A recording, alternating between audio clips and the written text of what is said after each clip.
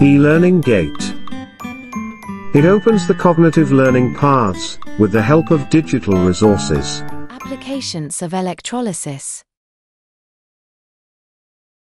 In the learning outcomes we have electroplating, electro-refining of metals, hydrogen-oxygen fuel cell. What is electroplating? Electroplating is the process of coating a metal object with a thin layer of another metal using electrolysis.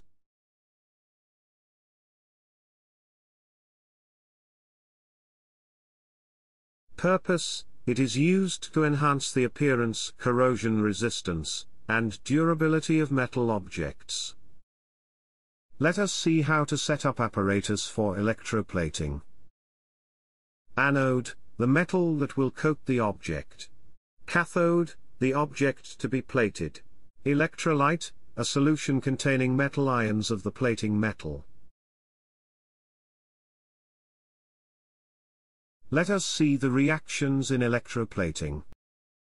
Reaction at cathode: at cathode reduction takes place. Copper ions in the solution, having +2 charge, will be attracted by cathode. At cathode these ions gain electrons and get reduced to copper metal. Now, let us see what is going on at anode. At anode, oxidation takes place.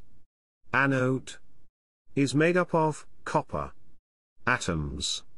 These atoms lose electrons and become copper ions. These copper ions come to the solution.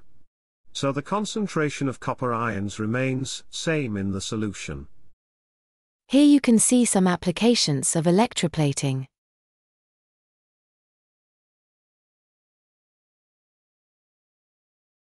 Here is a list of some advantages and disadvantages of electroplating.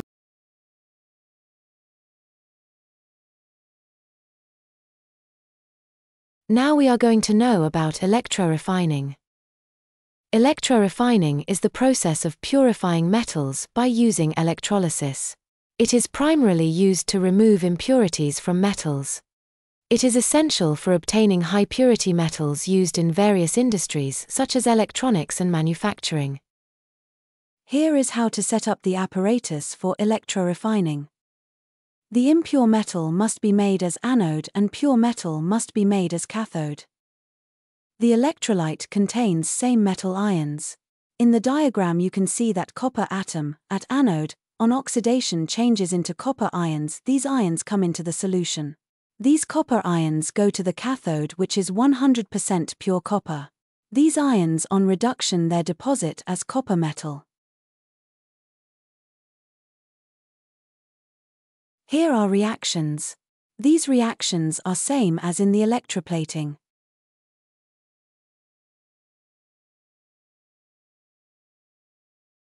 Here are some of the applications of electro-refining. Let's explore the advantages and disadvantages of electro-refining to better understand its significance and impact. Hydrogen-oxygen fuel cell. In this cell, hydrogen undergoes combustion and produces energy as well as water. So, water is the only byproduct which is produced here. Here no carbon dioxide produces, which is produced by combustion of fossils fuels. Here's how it works. In this cell, hydrogen gas is used as the fuel. The hydrogen gas enters the cell at the anode, where each hydrogen molecule splits into hydrogen ions and electrons. These electrons then flow through the external circuit, generating electricity. At the cathode, oxygen gas enters and gains the electrons released by the hydrogen gas. Here, hydrogen ions, oxygen gas, and electrons combine to form water.